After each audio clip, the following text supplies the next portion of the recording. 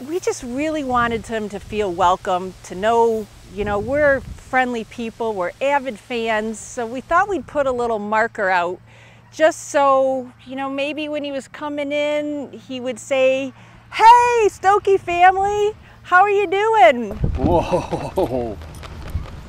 What do you say? You want some of this? Really, it was just the excitement and the energy that immediately from the hiring of Coach Ryan that he brought to local sportscasters, news, radio, the whole bit. And I thought, you know what, this is going to be an interesting year. I really think it is, and I think that he just brings an energy that the Bills haven't seen in a while. We vowed not to open the bottle of champagne until the Bills finally won a Super Bowl. We're still hopeful, right? I'm pretty sure it's vinegar by now, but we're going to save it until the bitter end.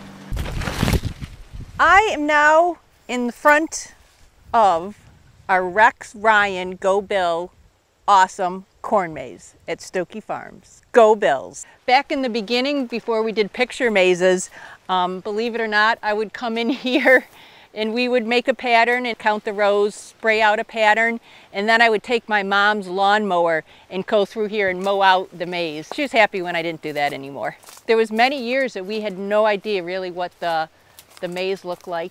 Actually, it wasn't really until we got Google Earth, but they were always a couple years behind, so it'd be pretty interesting. We're like, hey, that was our maze 3 years ago.